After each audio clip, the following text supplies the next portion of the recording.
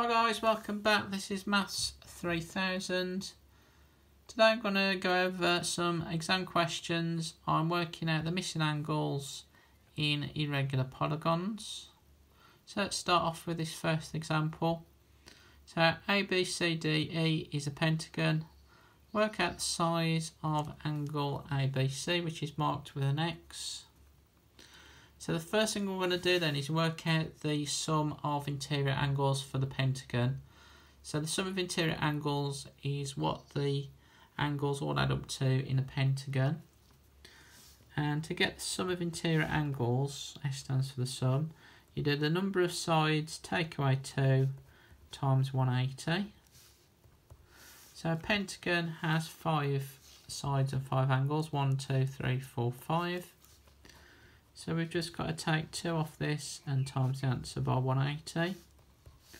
So 5 times 2 is 3, and 3 times 180 is 540. You might remember this fact. Some people actually know what that is. So we now add up these 4 angles that we've got. So we've got 95, 86, 117, 123. So we've got 6, 11, 18, 21, 9, 17, 18, 20, 22, 2, 3, 4. So we've got 421. So if we take 421 off 540, that will give us the missing angle X. So 10 take away 1 is 9, 3 take away 2 is 1, 5 take away 4 is 1. So that is our first answer. So let's move on to the second example then. So this time we've got hexagon, angle CDE, so that's this one here, is double BCD, so that's this one here. So I'm going to say that one is X and that one is 2X because it's double the size. So first of all then I'm going to work out the sum of interior angles for my hexagon. So it's going to be the number of sides, take away 2, so hexagon has 6 sides, take away 2 times 180, so 4 times 180 is 720. Again, you might remember that angles in a hexagon add up to 720 degrees. So if I add up the 4 angles that we've got and take it away from this number, so we've got 129, 144, 121, and 125. So we've got 9, 13, 14, 19, 4, 6, 7, 8, 9, 10, 11, 1, 2, 3, 4, 5.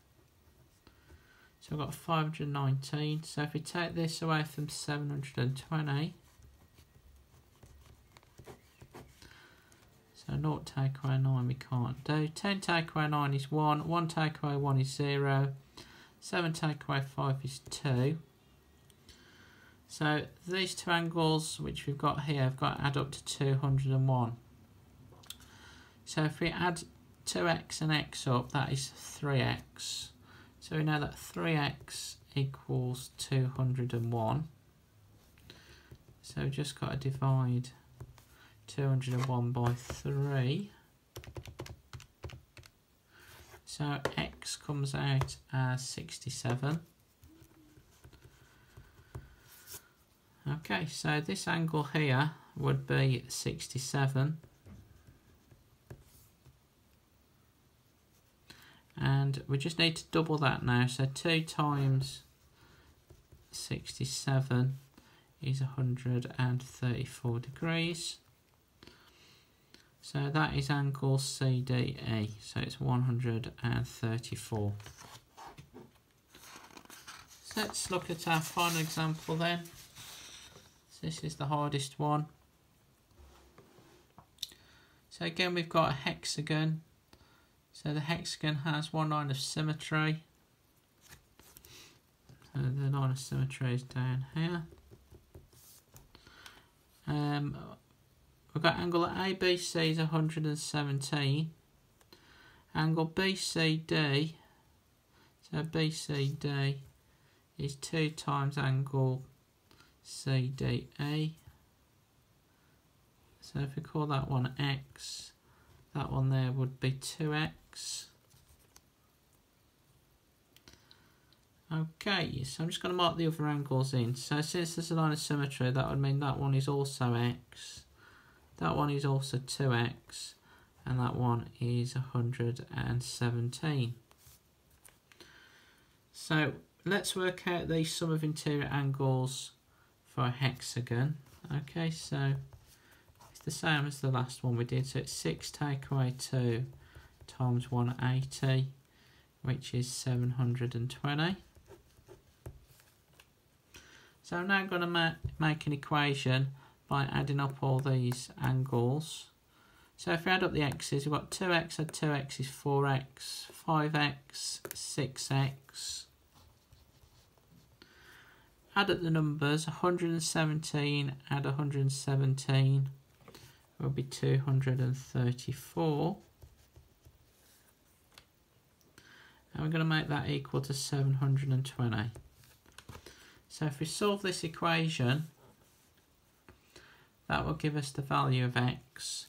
So if we take 234 off both sides, that will give 6x equals